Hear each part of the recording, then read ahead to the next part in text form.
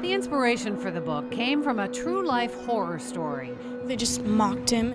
In 2008, a 14-year-old California boy, Larry King, was shot by a classmate after he asked him to be his Valentine. Larry was gay. He wore makeup and girls' boots to school. Raziel Reid was 18 when he started writing When Everything Feels Like the Movies. Jude thinks real life should be more like the movies. It's about a flamboyant, fashion-loving, celebrity and sex-obsessed teenage boy. And let's just say the book doesn't skimp on the sex. At first, it didn't get too much attention. The controversy began when he won the Governor General's Award for Children's Literature and its $25,000 prize. Hello, minions. Thank you for coming to my Illuminati initiation ceremony. Reid had fun accepting the award in the voice of the character in his book. The Queen is recognizing the Queen. It's about time. A National Post journalist called it a values-void novel, and an online petition began to have him stripped of the prize. His book began flying off the shelves. I caught up with the author, Raziel Reid, at this Toronto bookshop last week in, of course, the children's section. Tell me, what inspired you to write this? Well, I first heard about Larry's murder when I was in high school, and it struck me, of course, as a gay teen, because I was not as brave as Larry. I thought he was such a star, and that's how Jude sort of evolved into a starlet, because Larry had star qualities. He was brave. He was himself. He was out there. He was seen. He was visible, and I, in a way that I wasn't. I was shy, and I sort of hid that part of myself because I was afraid of exposing my truth.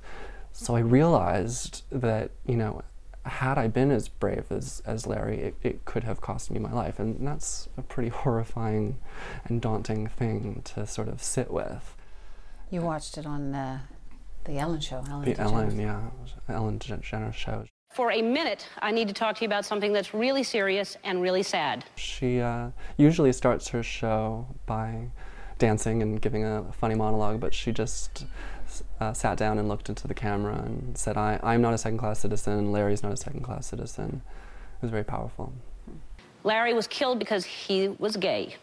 Days before he was murdered, Larry asked his killer to be his Valentine. How hard was it for you in high school?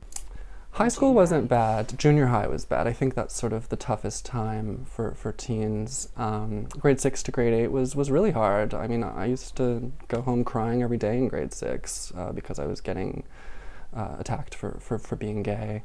So you were bullied? Yeah. And did you come out in junior high?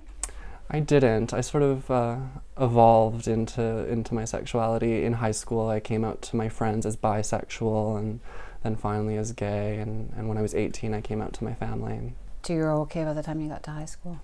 Yeah, I sort of, you know, everyone was sort of doing their own thing, so it wasn't as bad, but in junior high everyone's sort of pushed together, and you're experiencing the adult world for the first time, so you're taking things to a more extreme place than ever before. Like, I look back at things that I did when I was 14 or 15 and I would never do that now.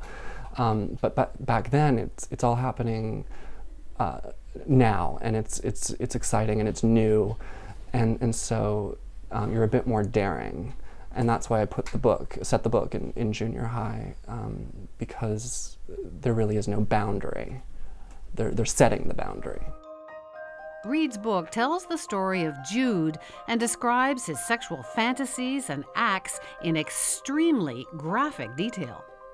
I'm just trying to get my head around this whole desire by Jude, and maybe by you, I don't know you that well, to shock, you know? And I'm wondering, are you shocking because it's fun, because you want to be, or because you're pissed off?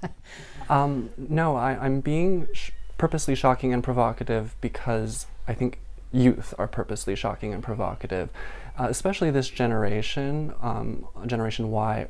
With the internet, the more outrageous you are, the more attention you get, the more followers you get, the more likes you get, and that's all that they care about. You you know, when their likers on Instagram click the heart emoticon next to their picture, filling it red, that's the new heartbeat. So they have to be increasingly shocking to get more likes. And I think that comes through in their language. They're just detached from sex in a way that no other generation ever has been. They're living behind a screen, so it's not penetrating in the same way that it was for other generations. There was a bit of backlash. Well, actually, a big backlash. Mm-hmm. What did you think? I mean, here's another children's author saying that you lack morals, that it's vulgar, that the prize should be rescinded. So I was okay with the headlines, but you know, in all seriousness, I was thankful for the controversy because I think it highlighted prejudice that still exists in Canada. You know, as a nation that legalized same-sex marriage in 2005, we think that equality is a given, but we still have a long way to go. Well, I guess just to play devil's advocate here, I guess the pushback was, why did this win the Governor General's Award for children's literature? It is vulgar. I mean, it is. He's vulgar. Mm-hmm. But so is Generation Y. So is the generation that I'm depicting. I'm not promoting any kind of behavior. I'm just describing it. It is very raw. It reads a little bit. I hope so. Yeah, I'm trying to. It's a little bit like porn. Parts of it, though. I mean, you describe it. Oh, hardly. Really? I would hardly call it porn.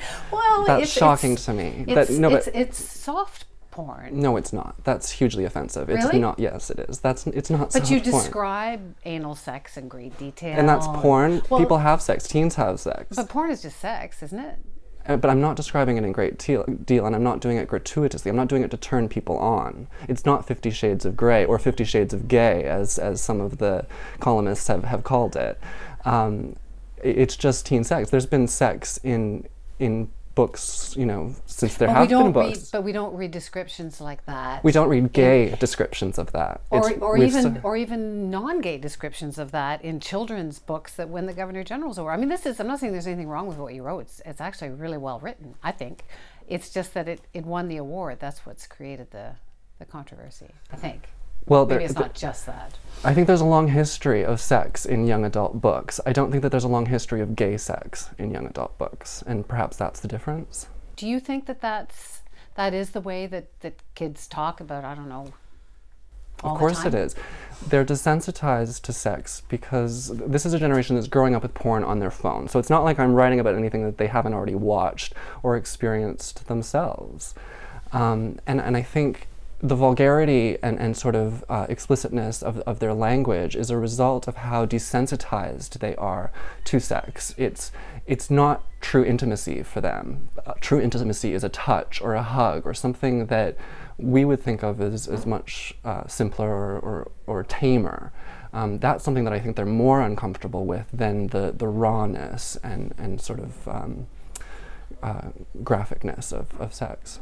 What would have happened if there'd been a book like that when you were in junior high? I really feel that if I had a voice as brave and sort of out there and proud and unapologetic as Jude on my bookshelf, maybe I would have come out sooner and not had as much shame. Is there still shame? Because in Canada, you know, we like to think we're so cool. Anyone can get married here.